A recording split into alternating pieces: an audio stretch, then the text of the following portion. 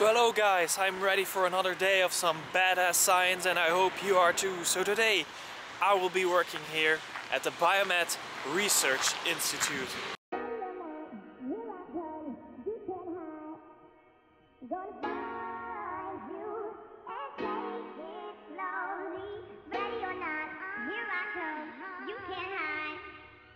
Gonna find you and make you want me. Ready or not, here I come. You can't hide. Gonna find you and take it slowly. Ready or not, here I come. You can't hide. Gonna find you and make you want me.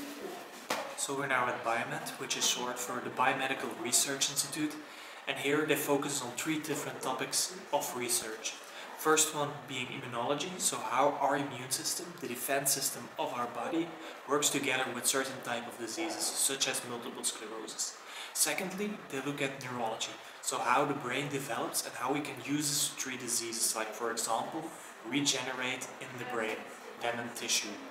And then, as a third one, they look at the cardiovascular system. They want to see how certain molecular pathways are involved in certain kidney as well as cardiac diseases. So that's what we do here. Let's go.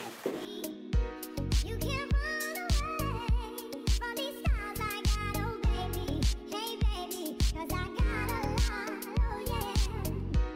Anyway, my whole And this is our office with a real messy PhD desk. Hashtag PhD life.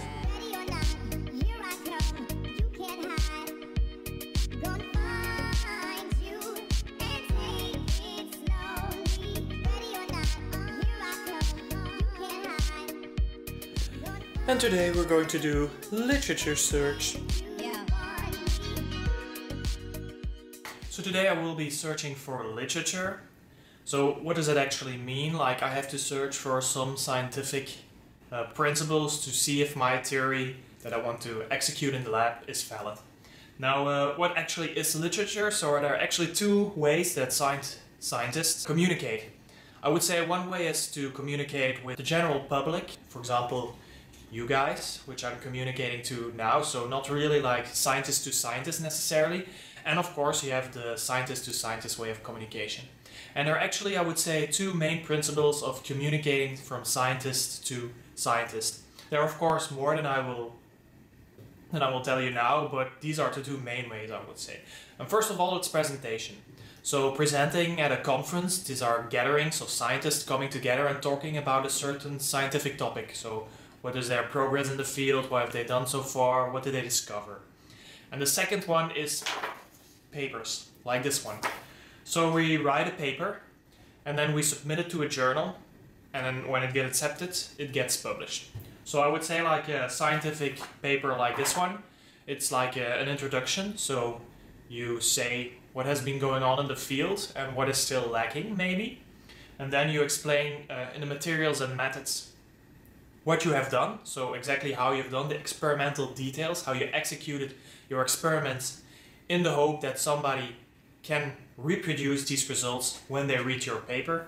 And then you go into results and discussion. There you say like, okay, we saw this and we think that is because of this certain scientific principle, and then in the end you have a conclusion. So this is the type of way that we scientists communicate to each other, mainly through papers. So for example, when I have a new theory that I want to test for my nanoparticles, I have to first go through this type of literature to see if other scientists have already done it, or if certain kind of aspects are possible for my theory. And that's what I'm going to do today. So today I'm going to go through literature.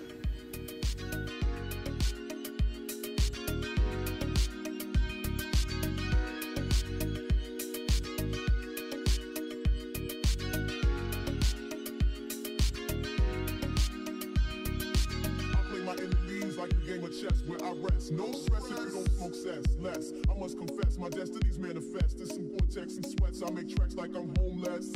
Rap orgies with Porgy and Bess. Capture your bounty like Elliot Ness. Well, I hear you wonder, why do scientists publish their results into papers and why do other scientists read all these papers? Well, first of all, we read them because we want to stay up to date with our field. That being said, we publish these papers into journals because of a certain kind of validation. These journals have impact factors. Now, what is an impact factor, I hear you say? Well, impact factors are related to the number of times papers in a journal are cited. What is citation? Well, when we, for example, claim something in a paper, and it has been done before by another group scientifically, then we cite their paper. We refer back to their paper. Now, the more times a paper is cited, the more it is reviewed to be important, and the higher the impact factor of the resulting journal will be. So if a journal has a lot of papers with a lot of citations, it will get a high impact factor and will be regarded as an important journal. So that's why we scientists try to publish our papers into journals with high impact factor. Because funding institutions, they think it's very important that you have papers in high impact factor, because it means that your science that you do is valid, is important for society. But I, for today, am reading literature because I want to be up to date for my research. So I will be doing this for the rest of the day. Oh, it might take a while.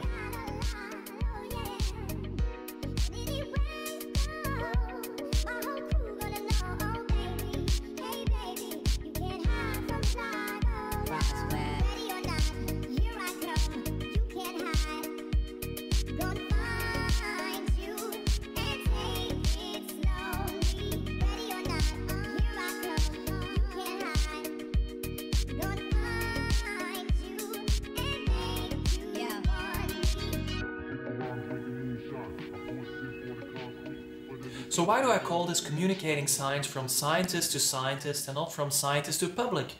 Aren't these papers available for all of you guys? Well, they are and they aren't. Just like every other magazine, you have to pay a subscription fee to be able to access these papers. For me, the university does this. They have a subscription for the whole university and we can access these papers. But Martin, I have more than enough money. I can read any journal paper. Well, let's be honest. Have you ever seen someone on the train reading the International Journal of Fuzzy Systems?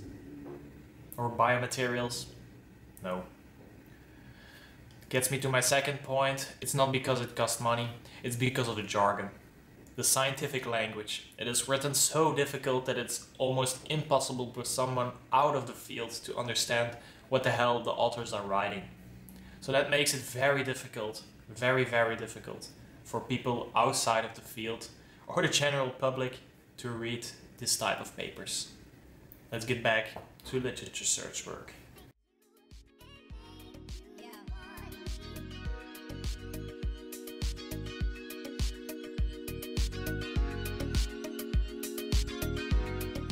Okay, so another day done with doing literature search. It's dark outside. I'm going home now. See you guys next episode of OMGitsScience for more badass science. See you.